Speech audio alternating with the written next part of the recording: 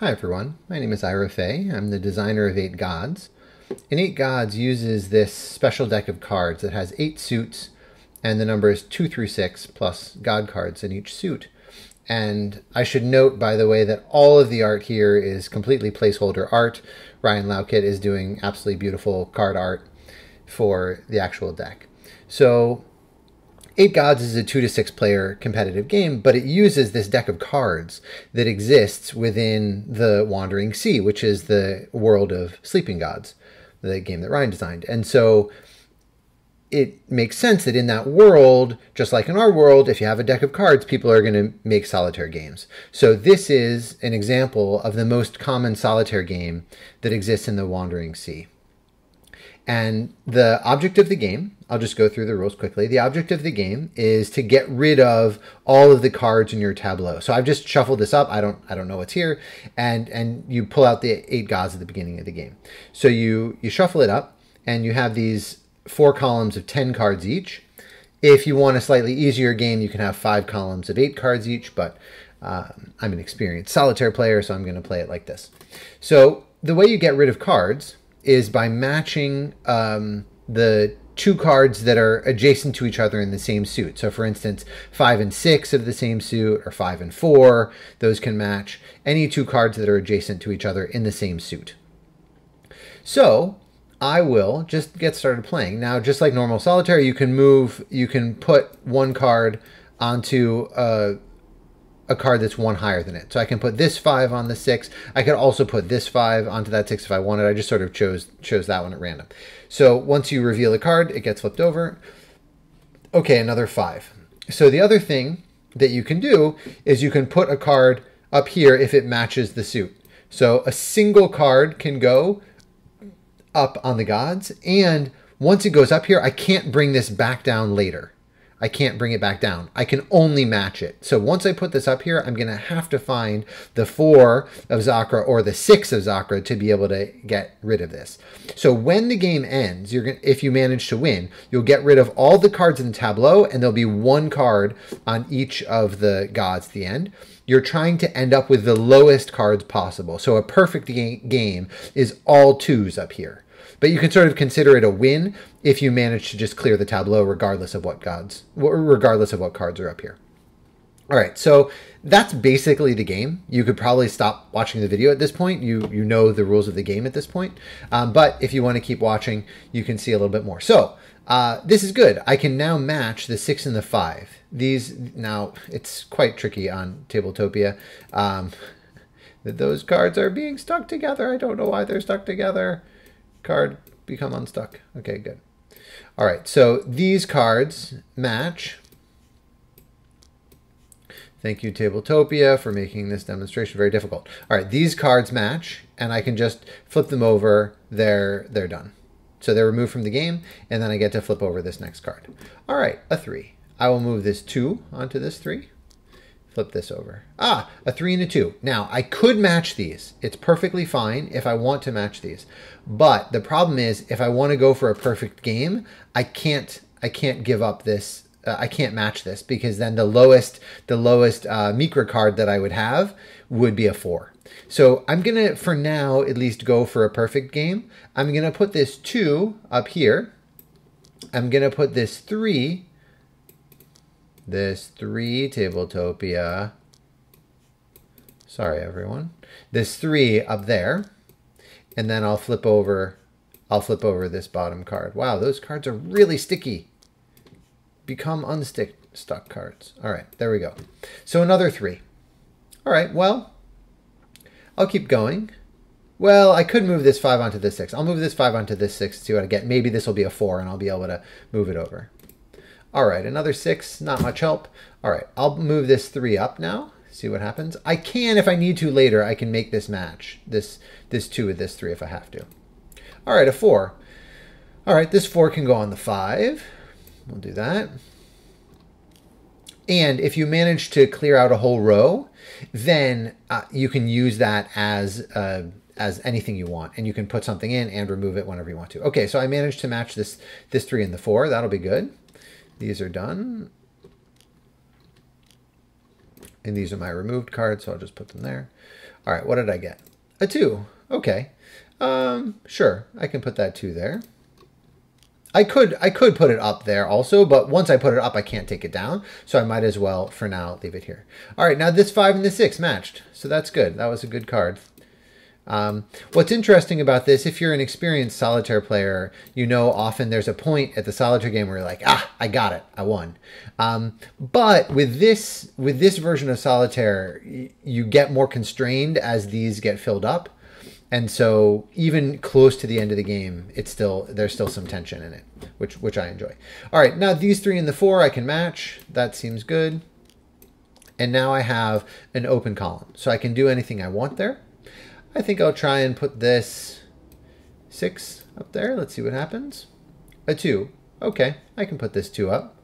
Between the red 2 or this light blue 2, I don't know exactly. Maybe if I was precisely counting cards, I would have some reason to strategize one over the other, but I don't. All right, I'll go ahead and put this 2 up. Eventually, I do want to have all 2s up here, so it's not too bad that I'm finding them. All right, this 4. All right, let's move this 4 over here. As you can tell, my strategy here is to try and get a bunch of rows cleared out, or a bunch of columns cleared out. I did not realize this would be quite so tricky on Tabletopia. All right, let's flip this over, see what I get. All right, this 2 can go up, why not? Ah, so there is some reason.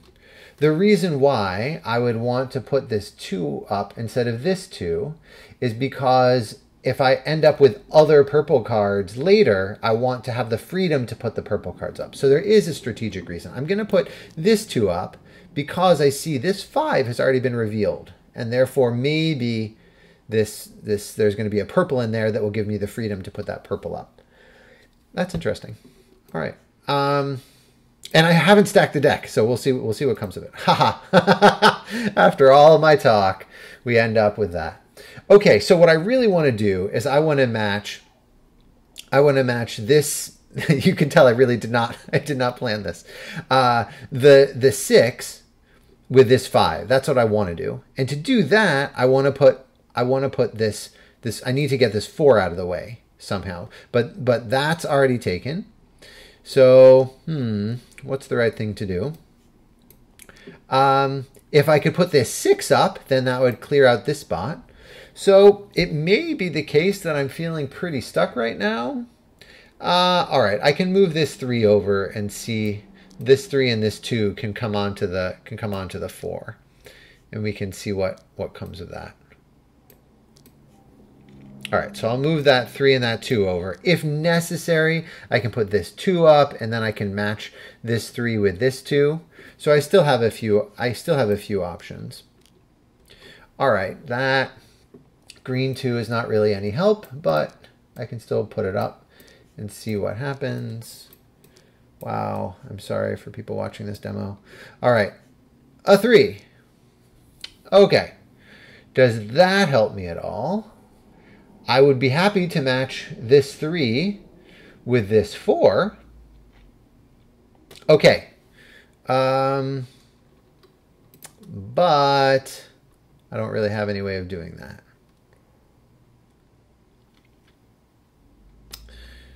All right, so I think it's going to have to be not a perfect game.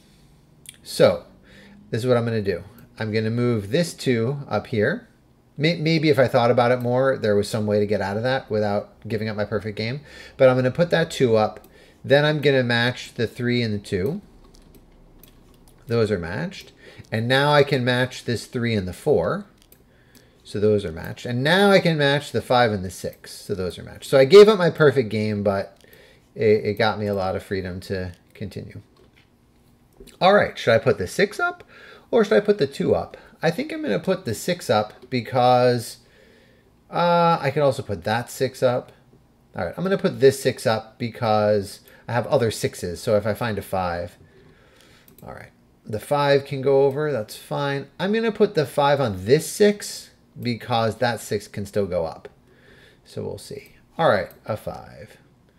All right, well, I guess I'll move this 5 onto this 6 now. And then this 2, should I move the 2 over? I got to move something over. So we'll do that. And now you can see, like, there is some tension here. I definitely still could lose at this point. A 4 onto the 5. A 4 onto the 5. This is exciting. Another 4. Okay. So I think what I want to do is, well, I guess I want to put this 4 up. I have a choice. Do I want to put this pink 4 up or the blue 4 up? I can't put the blue 4 up, so I'll put this pink 4 up, and then I'll match this 4 on the 5, or I'll put the 4 on the 5. Yeah. I'm going to...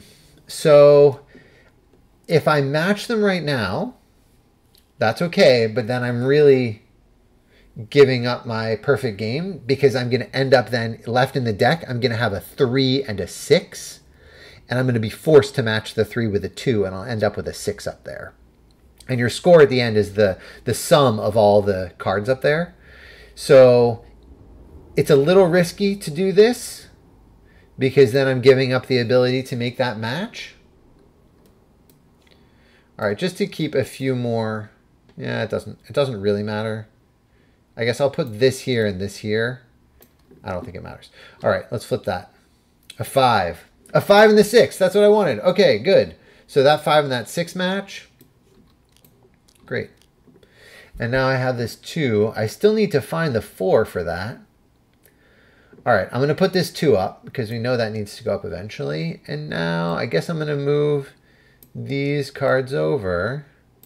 See what happens. If I have to, I can make that match. A 6. Yeah.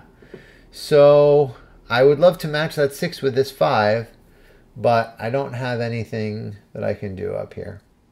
All right, so I'll make this match, the 3 and the 2, to clear out some space. I'll move this 4 over to here, and then I'll make this match like this. Let's see what I get. The 3 and a 2, 3 and a 4. Okay, so the 3 and the 4 can match. That's perfectly good for me. The 4, and now the 4 is actually my lowest card in Omlud because I matched the 2 and the 3.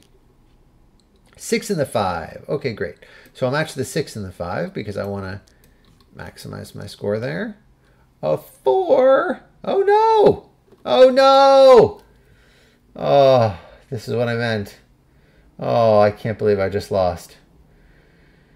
So I just lost because, yeah, well, if you're a solitaire player, you appreciate this moment, this tension. Oh, I was doing so well. How many cards would cause me to lose? That if there were 5 cards left, that would have been fine. I could have matched that. That would have been fine. I could have matched that. Come on. This one, yeah, that would have been fine. I could have put it on the 3, and that would have been fine. I could have matched it with the 4. Oh, so sad. And if I had gotten either of these 5s before this 4, then I would have had a spot to put the 4 when it came up. Oh my gosh. All right, so that was exciting, at least for me. I don't know if it's exciting for you. So if this had come up slightly differently, let's say I came up with this 5 first, then this 4 came up, and then let's say this 3 came up, I would match that. Or even if at that point I would be guaranteed the win, because if this 5 came up, I can move this 5 onto that 6 and then match this 5 and the 6, and then I'd have another column free. And then at that point I'd be totally safe. So these match, and then these match, and then these match. So that's, I ended up losing because I got stuck. But often you can manage to win. I would say the win rate's probably about 60 to 70%, and the perfect game rate is maybe, win rate might even be higher. Win rate might be 80%, but the perfect game is perhaps 1 out of 5. If you play well, I mean there's certainly skill involved in this, but it's also a little meditative if you just want to play a meditative solitaire game without thinking too hard. So this is an example. I came close to perfect. I missed this and this in this version of reality where that 4 red didn't come up when it did.